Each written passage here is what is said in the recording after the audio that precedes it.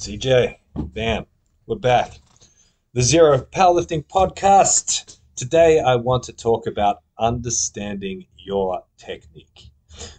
This is a really important subject. This is a subject that's very close to my heart. It's very close to my heart because this concept is basically the thing that birthed the Zero Coach Development System, which is where I took everything that I know about powerlifting, strength training, coaching, programming, business around this stuff, and turned it into a complete year-long course. Taken all the principles, taken all the way that those principles can be applied and demonstrated, and turned it into a product where you can learn everything about coaching this stuff.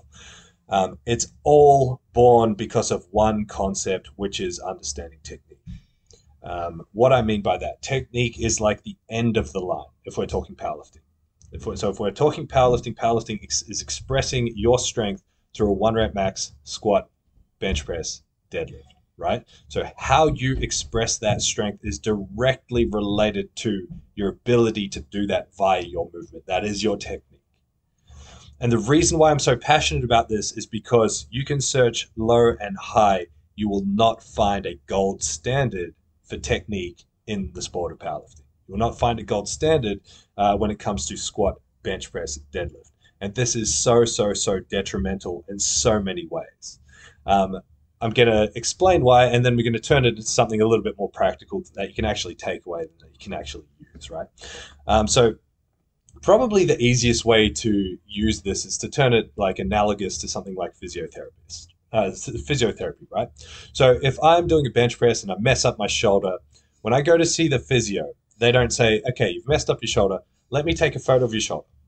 Let me send you away to get an X-ray, a CT scan, an MRI. Then we're going to take all of those images. And we're going to send them away to somewhere that can make a perfect model of your shoulder. We're going to get that shoulder back in here, and I'm going to show you, Thomas, this is your shoulder. This is the injury that you've caused, and this is how we're going to fix it. No, they don't have to do that. They reach under their desk, they pull out a shoulder, they say, you're a human. This is a human shoulder. You have all of this. This is what you've done, and this is how we're going to fix it. So universally, even though we're all different shapes and sizes, we are the same animal. We have the same joints. We have the same base movement patterns. That's why we can have an anatomy class, because we don't have to relate it to individuals, right? When we then look at that as applied physiology, we all move the same. Yeah, we're different shapes and sizes, but we all have base principles of movement. Because in powerlifting, something like that, we don't relate our movement back to these base principles, there is no gold standard. So if we can figure out a gold standard, if we can say these are the principles that drive performance in these particular movement patterns, this is the direction that we want everyone to go, it gives us a much clearer understanding of how we can address this stuff. And you'll see the impacts of this issue everywhere. Go to all your favorite experts on Instagram that are talking about lifting. They're all going to have different ideas of what technique is. They're going to all have different pictures of what a squat is, a bench press, a deadlift is.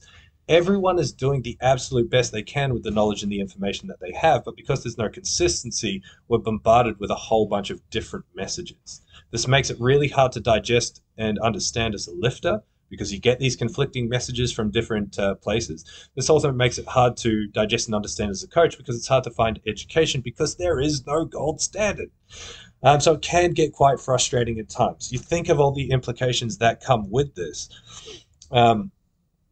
If you don't have a gold standard to rely on, and all you have is anecdotal experience, and you don't have the skills to get people to move in a particular way, eventually you're going to come to the conclusion that everyone's different, and because everyone's different rules apply to different people, or people are exceptions to the rules. So you'll start to see gray areas in people's coaching. And when you call the gray areas out, there can't be an answer to that. So let me explain this in clearer terms. If we say, okay, well, we don't have a gold standard of a deadlift. We're watching a deadlift and we say, okay, well, that person rounded their back a little bit. And we say, okay, well, there's actually a room for rounding the back in this case. They can round their back. No matter what we cue, they can't get the back straight. And if we do cue them, they get the back straight, they're much weaker. So rounding the back is okay in that case. But when this person rounds their back, they get injured, so we need to keep their back straight. That is a gray area. That is not consistent approach to technique. That's not formulating a base to work from. What it's highlighting is a misunderstanding of movement. What it's highlighting is an inconsistency in a coaching approach. And this is riddled throughout the industry. Makes it really, really, really hard to have a consistent conversation or put our consistent message out there because people are arguing from a different gold standard and they're never, ever, ever going to reach a compromise because they're arguing two different things. There's one person's trying to argue that orange is the best fruit and they've never tasted an apple. They don't know an apple exists. The other person's trying to argue apple is the best fruit. They don't know an orange exists. They're never going to find a middle ground. So we need to be able to understand the technique that we're trying to use because that is going to formulate the entire base of our training. It's going to formulate how you approach your programming. It's going to formulate your accessory exercise selection. It's going to inform how you then perform those accessory exercises. So in the absence of a gold standard, I believe there is a gold standard. That's what ZeroW is all about. That's what the coach development system is all about. It's about we've created a gold standard and we relate everything back to that gold standard. In the absence of that, you're going to have to create your own gold standard. Right? You're going to have to be able to say, this is what I believe a squat should be. This is my ideal of perfection, and everything you need to do, everything you do needs to work towards that. That is then going to inform the kind of exercises that you choose. It's going to inform the way that you perform those exercises, and that's going to change the game for you. So it's going to make you realize then when you read someone's post about the benefits of a particular exercise, it's going to help you assess, does this particular exercise actually fit within the framework of what I understand my gold standard to be? So for example, one thing that me as a coach, I got criticized pretty heavily for maybe going back 5 or 6 years, is I don't think that pause deadlifts are a particularly good accessory movement. The reason I don't think that they're a particularly good accessory movement is because I'm looking at them through the lens of what I understand the gold standard deadlift to be. So if my idea of a deadlift is different to your idea of a deadlift, and we're arguing or we're discussing whether or not a particular accessory movement is going to benefit the deadlift, we need to have an idea of what the deadlift is. We need to be on the same page there first before we understand what this accessory is trying to achieve. So the reason why I don't believe the pause deadlift is a particularly good accessory exercise in the ZeroW framework all comes down to context. All comes down to what are we trying to achieve. So in the gold standard of a deadlift in the way that I see things or the way that ZeroW sees things, the deadlift doesn't have an eccentric component, doesn't have a down part. We start coming up. All the issues that you're faced with in a deadlift are born of your starting position. If the starting position is out, if the way that you've set up and gotten into position, loaded in position, and the actual position you start in is out, it's going to affect the rest of the movement. So if we're trying to fix the deadlift, we need to fix the movement from the very bottom. In that case, then a pause deadlift doesn't make quite as much sense because we're stopping midway through the concentric portion.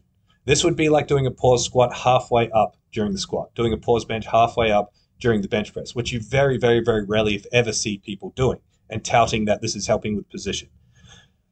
In the context of someone who can perform the perfect deadlift, a pause deadlift would be great in terms of modulating intensity, making the exercise harder without adding weight. I think that would be a valuable idea. But the notion of improving position, the notion of working through sticking points, none of that makes sense from what I see the gold standard of the deadlift to be. And that context is very important. You need to understand your context if you're going to select the right accessory exercises for you. If in your context you believe that that particular exercise has a great deal of meaning and value, go for it. If in your context you just want to make things harder for the sake of making things harder without adding weight, go for it. That makes a lot of sense. To me, a pause deadlift is like learning to swing a golf club, starting the swing, stopping halfway, and then keeping on going. Doesn't make a great deal of sense. What I'd prefer to see is something more dynamic that involves the starting position. So something like a tempo to the knee, something like a deficit, for example. So again, it's not saying that that particular exercise is useless. It's saying that it doesn't have as much relevance to my gold standard as other exercises might have. And if I can pick a better exercise, I'm going to go with that exercise. That's why some coaches choose pause squats, some coaches choose tempo squats, some coaches choose pin squats. It doesn't matter as long as you can relate it back to the main lift and understand that the only way the main lift improves is with the main lift itself. So those regressed exercise need to mean something for that main lift. Go back and listen to our accessory episode. That's going to provide some more insight into how we view accessories and how you can build your accessories to complement the main movement. It all hinges on what your understanding of the main movement is. Work that out. Your programming, your progress will go through the roof because it's going to be so much more geared towards you making you better at what you want to be better at. Hope that helped. If you have any questions on that, if you're interested in programming or coaching, hit us up. We're always happy to help. We'll see you next time.